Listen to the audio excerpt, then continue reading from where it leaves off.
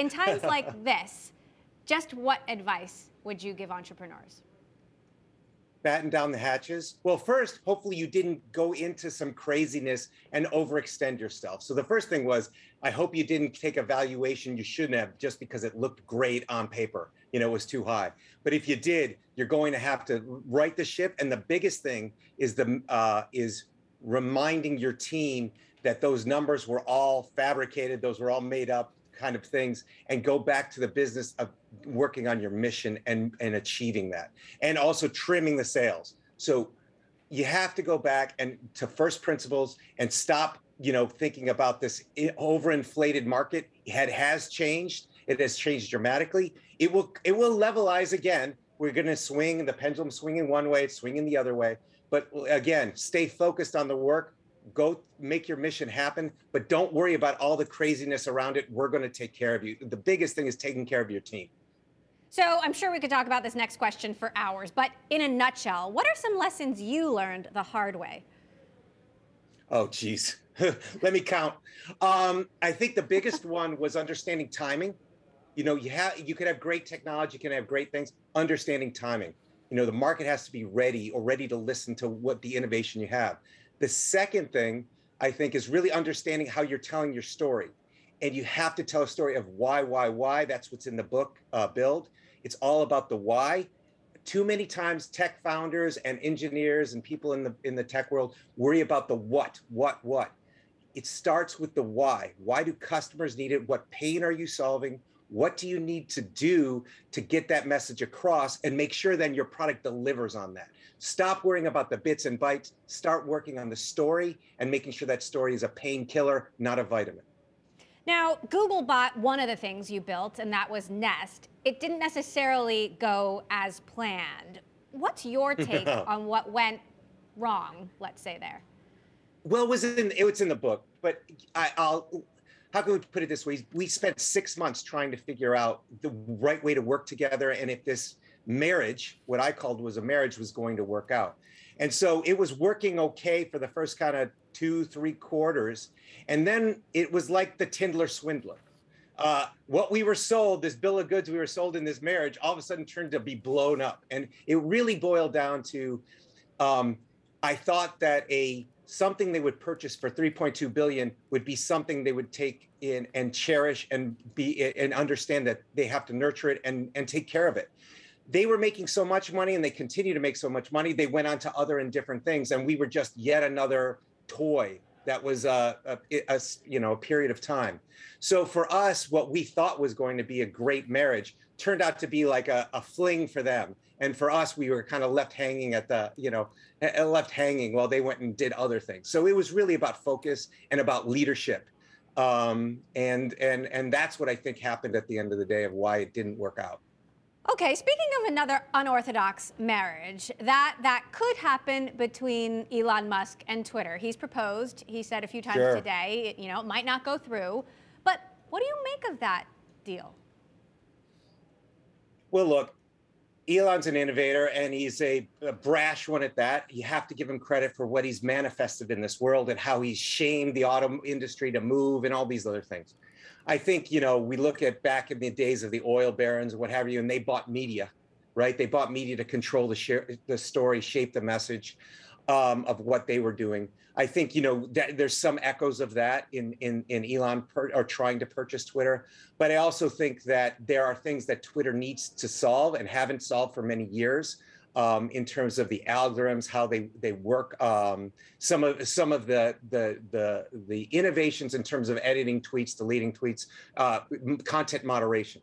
That said, you could go all the way the other way where there's no controls, where you remove everything, and it becomes something that is reminiscent of a 4chan or an 8chan or whatever the latest toxic social media network or broadcast one-to-many platform is.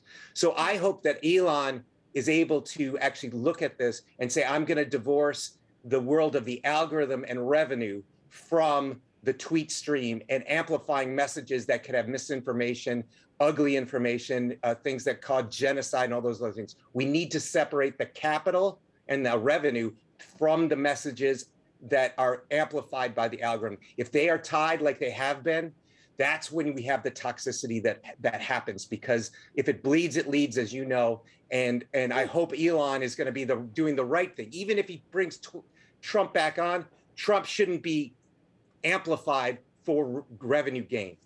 So let's talk about that for a moment. I want you to take a listen to what Elon had to say about the banning of President Trump today. Take a listen. Sure. I would reverse the perma ban. Obviously, I don't own Twitter yet, so this is not like a thing that will definitely happen, because what if I don't own Twitter? Is bringing Trump back on Twitter the right call? It depends on the algorithms. It depends on it depends on the environment that he's brought back in. So to me, if he can amplify and he can continue the misinformation and that he has been doing, and that is for revenue purposes, then it is wrong.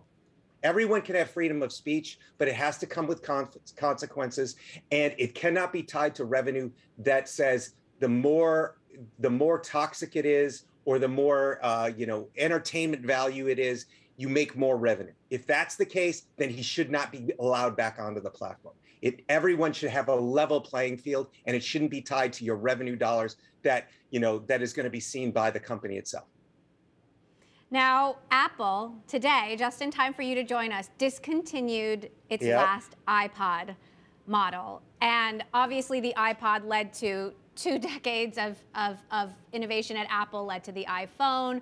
But how do you reflect on kind of the end of an era for the iPod and the thing that you are the father of? Well, look, at the end of the day, technology marches on, okay? The beat never stops.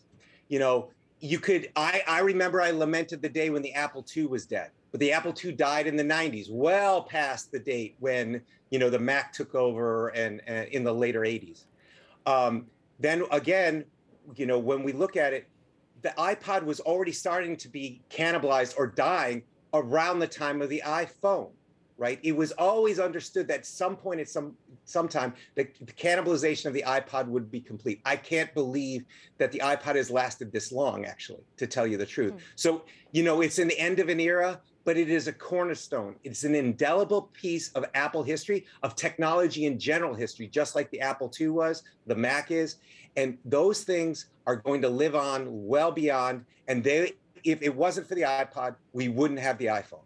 So all of these things are stepping stones. That's how technology works. So I can think fondly of those days and those incredible times. And the Apple that we know today would not have existed without that development and that crazy time, that fun time that was iPod. So how would you rate the innovation and building that's happening at Apple today? Again, in a nutshell, especially how they're managing or navigating these supply chain issues. Well, the supply chain, cast that aside. But if you look at innovation in general, and I think they're doing a great job in the supply chain, given what we're hearing from other companies and those kinds of things. So I think, look at the quarterly results that just came out. So I think managing supply chain, given the macro environment, is really difficult. And they're doing a good job trying to thread that needle.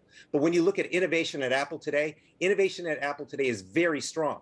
It's not the same kind of innovation that the consumer thinks of innovation, whether it was the iPod or iPhone or AirPods or what have you. When you look at the innovation, it's happening all at the lowest levels. The sensors, Face ID, Touch ID. We have things like the M1 processor. That has been an innovation that was born out of the 2008 timeframe when I was there, and Bob Mansfield and I bought PA Semi and created the Mac silicon the Apple silicon for the iPhone. It is now the Mac silicon. It took a long time to get there, but those kinds of innovations cement Apple into the future for more and more transformation, more and more innovation. So we're seeing the hints of that. It's happening at the lowest levels, but it will come out in other products over time.